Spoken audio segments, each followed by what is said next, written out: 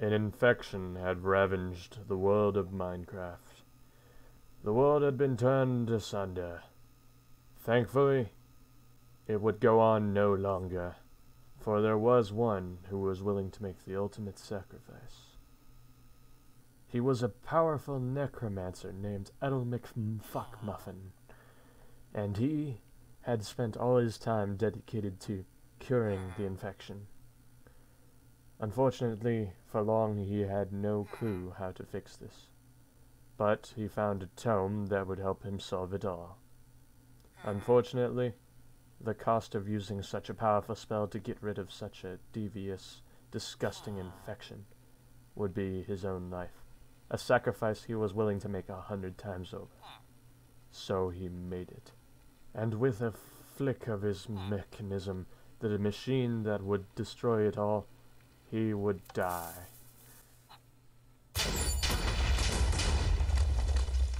Leaving a science lab in shambles. A world would never discover him, but his sacrifice would be forever known. Unfortunately for him, he did not know the effect he would have on the world. His spell released large amounts of radiation, corrupting many creatures and creating many more, which led to the creation of the mutants, now inhabiting the world. Something new to fear for our survivor. Hello everybody, and welcome to I'm Thirsty. Today, I will be extremely thirsty and irradiating particles of dysentery. So, as we were before, I was thirsty. I drank some dirty water, I sorted my chest and grabbed a few things while I was out. When I say a few, it's not like when other YouTubers are like, so, I mined for a little bit. No. So, what I did do while you're gone, I actually did record this, but I got rid of it because I sounded like an idiot. I got this brewing stand placed down, and I sorted my chest, put a few extra things in there, and I realized when looking through this thing that sandwiches are really not hard to make. They just require bread, raw pork chop, and grass, which is super easy for something that's so good. I had also realized that I did want to make an underground house, and the reason for that is because I had an overwhelming wave of radiation imbued with the message, infection safe. And if you're not cringy and are not into roleplay, that just basically means that infection mod was making me feel very sick to play. So I got rid of it, and in return I added a few mods that should retain the challenge, if you will. So that should definitely be a thing.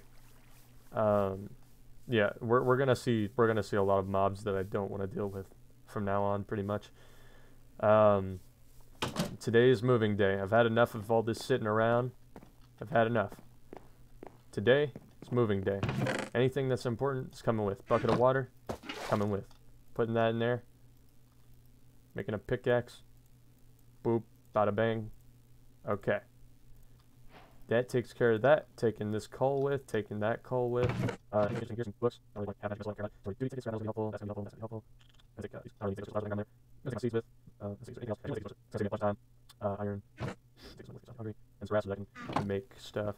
Then I'm gonna pick up my little table, and I'm gonna pick up my little anvil, and I'm gonna pick up that and this, and yeah, there we go.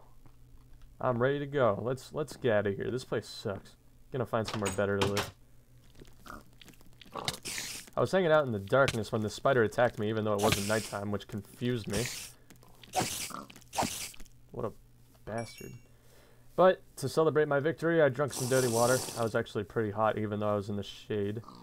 And off in the distance, it would appear as if world generation changed. Interesting. Interesting. So I kept on heading towards that odd structure of farland or something like that. And as promised, there was a village over here indeed. It's kind of all over the place, but you know, it's fine. Villagers are not zombies, so that's nice enough. Grab some more potatoes because they had some. And I didn't really notice anything super notable though, so I kind of just continued on my way into the jungle. While in the forest, I found a runic altar, which summoned the thingy, so I sprinted towards it and broke the spawner as quickly as possible. But not before it was able to summon an elemental. I'm not really sure what it was doing all the way over there, but it wasn't doing its job.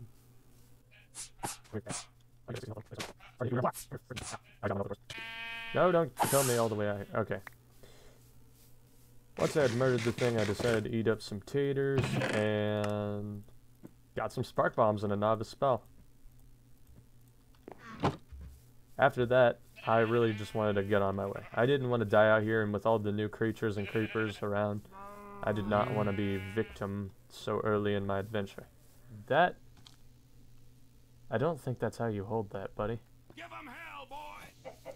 The sun was starting to come up, which was a little comforting, but I'm not sure how comforting can get. So I drank some dirty water to make me feel a little better. Then I continued on my way, hoping I would find the perfect spot to make a bunker. Although the sun was coming up, which meant it was starting to get warmer. Saw a little green penis man, so I avoided him. Or hello, penis man. I just kept on walking. At this point I had been wandering a while, and I started to wonder, was I really looking for a great place to live, or did I just want to wander? Was it the risk that I was enjoying, or was it really looking for home? The thought meant nothing to me, honestly, because, well, it didn't matter.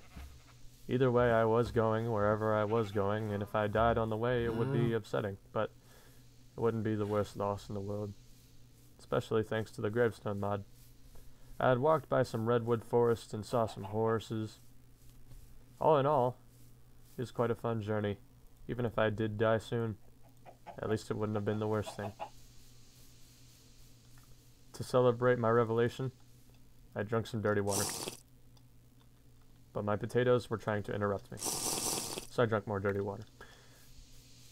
Don't do it, potatoes. I looked on my map, however, and saw a little village and some more library ruins, which took my interest. I figured if there's anywhere to be, I could stay in a village for a little while. So I started wandering over that direction, and sure enough, it wasn't far at all. However, I was thirsty. Thirsty, thirsty, thirsty. I heard a skeleton again, but I wasn't sure where.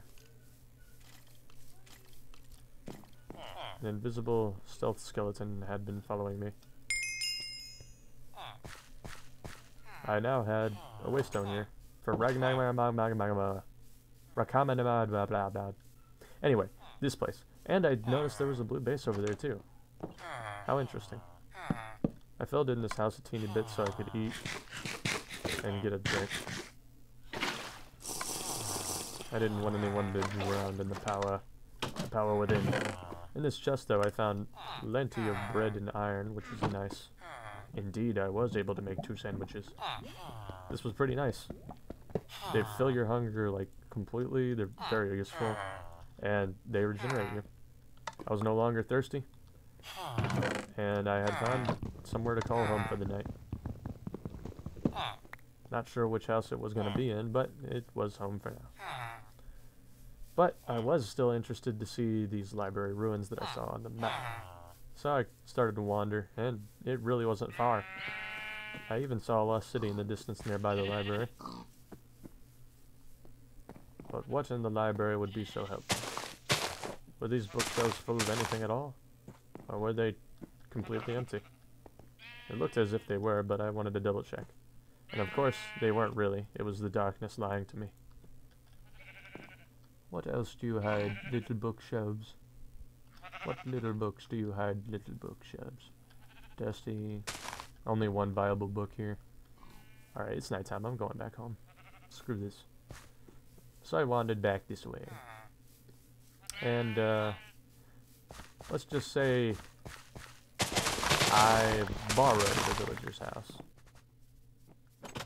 This is mine. Is this okay? Yes? Okay, cool. I then spent my night harassing this villager.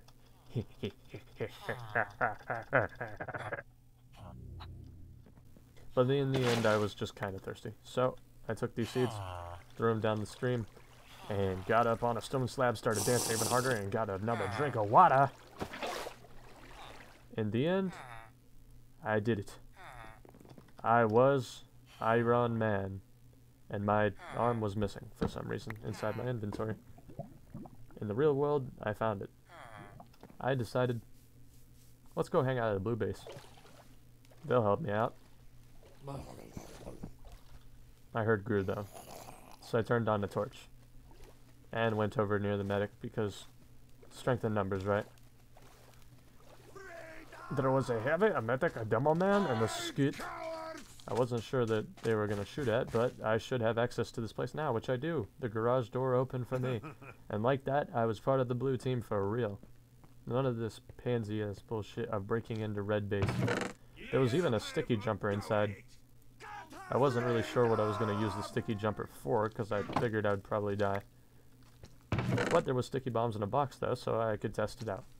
I wanted to try my sticky bumper. I did indeed still take fall damage, which was annoying. But at least I knew I had a reliable scapegoat had it come to the worst of the worst. I knew that Gru was going to be a bastard and it was getting chillier, so I just wanted to continue on my path.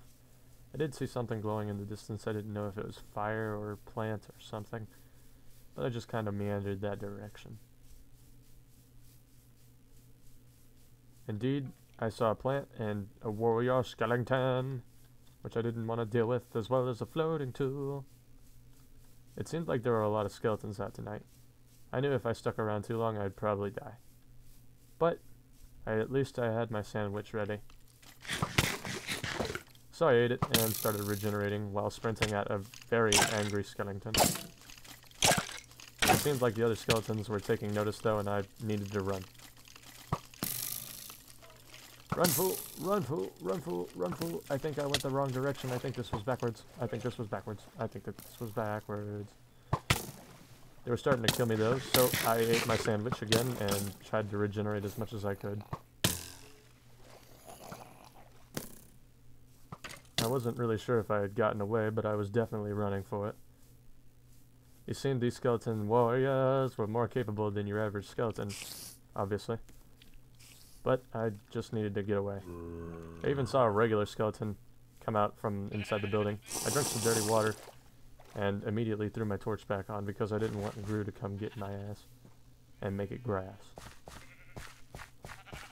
But I devised a perfect formulated plan that would never absolutely not go wrong, possibly, definitely not, of digging into a wall.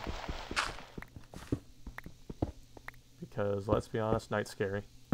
Got my torch going, and there it was. Then I made a bad decision. I decided, what is this pussy nonsense, and decided to go outside. But it was actually daytime, so I was more fine than anything else. I did check my map, and it did turn out I was actually going the wrong direction. So I decided to take a start right and go that direction instead. With my new sticky jumper, it made speed the key. Who's that in the distance? Who goes there? Who fights what? Something. That didn't sound good. I don't know what that was, but it's scary. Oop, there's something too.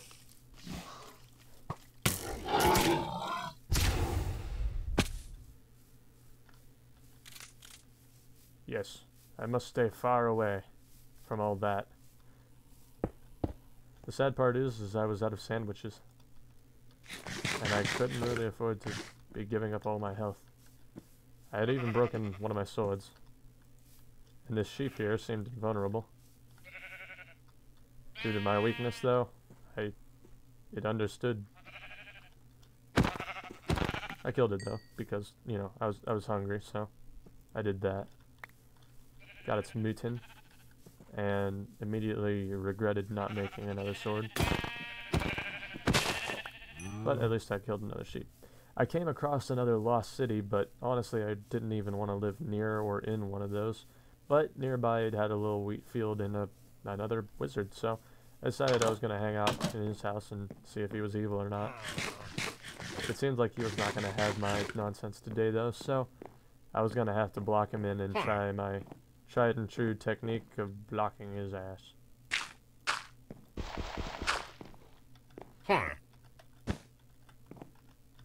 But it seemed like he wasn't really too interested in the whole blocking thing. I was able to smack him through the corner, though, a little bit. And then I knocked him in just the right place to murder him. Which was pretty easy. What did he have in his house, though? He had a wand melee upgrade. Interesting. Upgrades a wand. Use mana to deal more damage to mobs when hit. I'd also found a scroll. Identifies an unknown spell or scroll. So, I grabbed that advanced boogie, stuck it in my other hand, and identified it. It was a Shadow Ward book. I had no clue what that meant, but I had a book of Shadow Ward. Cool. I then found this little cubby, and I thought, you know what? You know what? I think this little cave right here, I think it might be the place. I think it might be the place. So I grabbed my map, I zoomed in real tough, and I put an X that marks the spot. What will I use to mark this area, you may wonder? Just a diamond. We'll call it, home, because I'm creative. So, I made some redwood to clear off the place for the night because, let's be honest, I knew something bad was going to be coming for me soon enough if it wasn't already here. So I kind of just built a wall, hoping no tornado would come tonight because that would pull the wall away easy. Which left me with a new home in a cave. So if you guys like this video, you can give it a thumbs up, subscribe. I would super appreciate it. I have no clue. This video might be long or short, depending on how I edit it. It's probably going to be pretty short because, good lord, there was a lot of traveling. I mean, just look at all this. I used to live over there, but this is actually a lot more blocks than it looks. Anyway, like I said, if you guys like it, give it a thumbs up, subscribe. I hope to see you guys in the next video. Bye.